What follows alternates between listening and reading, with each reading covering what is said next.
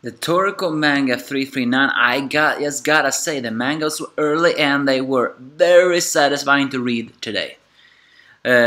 Because I'm beginning to dig back the Toriko groove that are getting back to us. It's getting fast and good. What is happening here is that Midora is unleashing his meteor spice on the base that actually turns out to be Neo's spaceship that we saw a very long time ago. And although that should have been pretty obvious, I didn't realize it until now. So Yoe takes Midora away through his Tokage that is actually so fast that it can instantly teleport them to Area 2, a sea forest, where they actually can stand on ground that is waves, or waves that looks like grounds. But a good thing happened when Midora attacked the Neo members. Well, it turns out that not only did he, I think maybe, reverse Sao's mutation with bat wings, but it actually destroyed his bacteria, or the brainwashing in the gourmet cells as Mansam once said it was. Sao's, the legendary first-rate king of chefs, is back on the good side. And Teppe realized that and tries to take Sao's away from the base, but not before asking where the golden cookware is, meaning that Yoa has it. Elsewhere on the sea forest, Yoa shows a technique that we saw from Condor Windows a time ago: Warp Kitchen. Apparently, ability only few can access. Maybe if they have eaten pear or another, or if they are, or maybe did he say it was different consciousness? Here came, well, not the logic. Here come the explanation in Toriko that I can never ever understood, no matter how many times I read it. But it is similar to the power of the back channel and the world of the dead, and it's something only few can access, given to the fact that Condor Windows and Yoa are food spirits possessing a living body. It's safe to say that only a food spirit can grant this power. And it also appears that Yoa's food spirit, appetite demon really is different than him. Maybe the fact that he can master his demons is not the fact that he has eaten Akashia's food course, or wait, well, he did know the blue nitro, so maybe he did. But maybe more of the fact that the demon and him are cooperating in some way. The strange thing is, Yoa is affably and very, well, out there. Well, he is mean but secretly polite, while his demon is rough and very aggressive with his talking. And so the two. At first, I thought Yoa was scared of fighting Midora. Turns out he's not.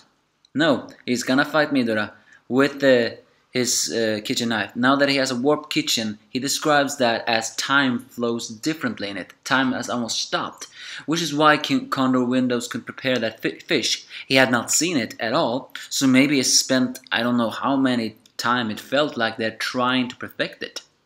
And here in this fight, the fight can go on for an instant, but for them it can be forever. But Midora says he has a full course menu and he plans to tell it after taking it to Yoa to his grave.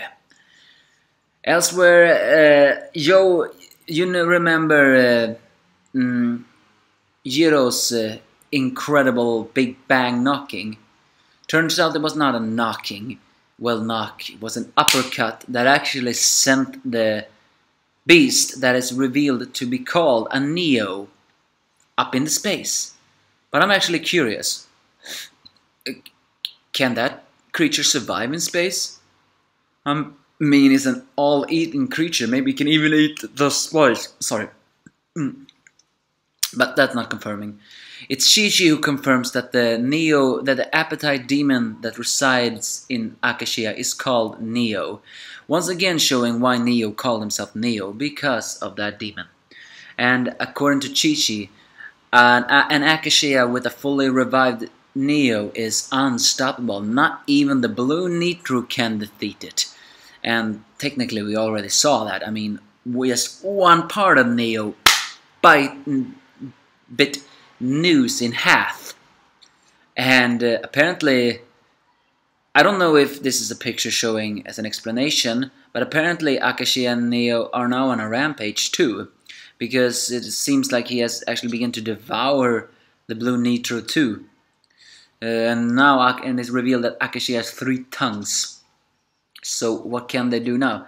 Are we really heading towards the final battle? Will this, or after this arc, will this next arc be the last?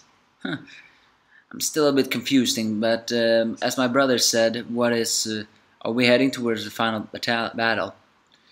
And oh, and one last thing.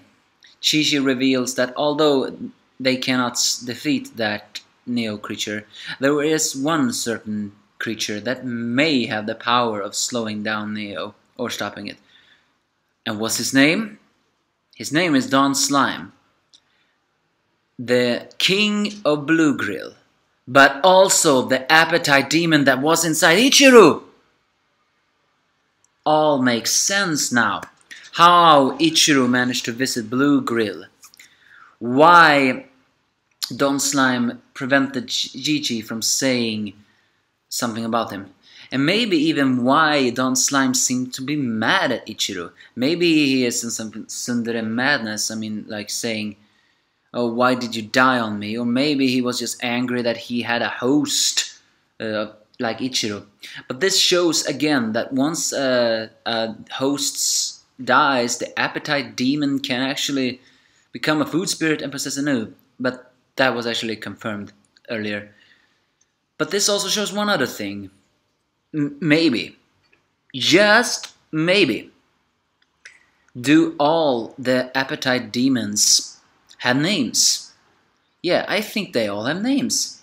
If Akashias is called Neo and Ichiru was called Don Slime, although I'm still a bit confused, I thought they were individual, but then again the cycle of choosing a host in the gourmet cells are still confusing to me. So what could the rest of the 4 Heavenly Kings be called? No, given to the fact that the 2 demons inside Toriko call themselves Blue and Red, maybe their real names are Aka and Ao. But do give me your thoughts if you have any. Action is kicking in here.